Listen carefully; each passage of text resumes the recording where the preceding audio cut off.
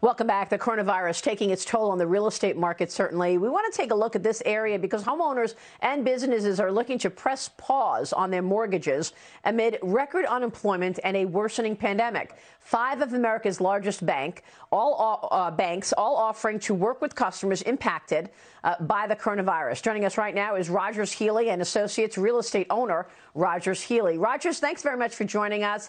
What do we need to understand about pausing a mortgage? Explain that for our viewers, Rogers.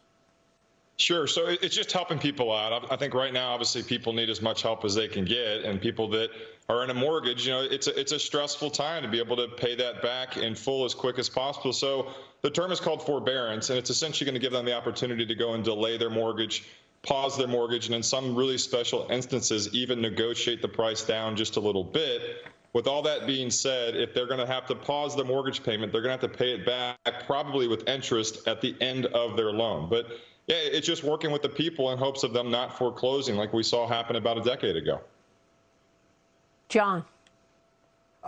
Couple questions about how forbearance would work on mortgages. One is there are a lot of mortgage servicers out there that aren't banks, companies that most Americans have never heard of, like Mr. Cooper's. How do we get them involved in this? And they can they stand the pressure that's about to hit them? Second, how do bondholders play into this? A lot of mortgages are in mortgage-backed securities. Can bondholders take forbearance in a situation like this? So I'll try to answer both questions at once. I think that mortgage-backed securities are going to be very insecure. And I think we're going to see a lot of these companies, like the first one that you mentioned that is maybe not a major player in the game, I think they're going to find their way out of the mortgage industry. And I think we're going to see people on the mortgage servicing side, whether it's with an FHA loan or a jumbo loan, they're going to probably get really skittish moving forward. So we're going to see a major change. And the hope of these people, like the first company you mentioned in your first question, the hope is they can survive. But if you're relying on somebody to go pay their mortgage that's not getting paid from their employer, then it's going to really cause probably a pretty big mess here for the short term. Lee? So one of the questions, I know some people who are in negotiations now because the impact is so widespread. Some people are saying that they're getting holds for 3 months, but on the 4th month they'd have to pay all back at once. What you're talking about is a little bit different. Are you seeing different scenarios playing out?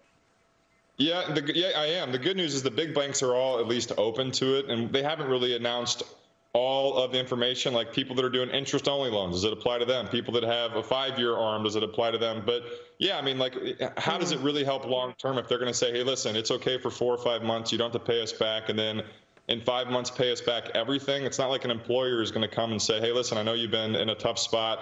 Here's a 5-month advance to go ahead and pay your mortgage. So I think we're looking at a fairly rough road ahead in the next quarter at least. But yeah, it's going to provide for an interesting opportunity because we've never seen this, at least in my lifetime of being a real estate professional for a couple decades. So yeah, it's going to be difficult, and go ahead. I'm sorry. And by the way, probably many people would like to just refinance. I mean, look at these rates. So there's that opportunity.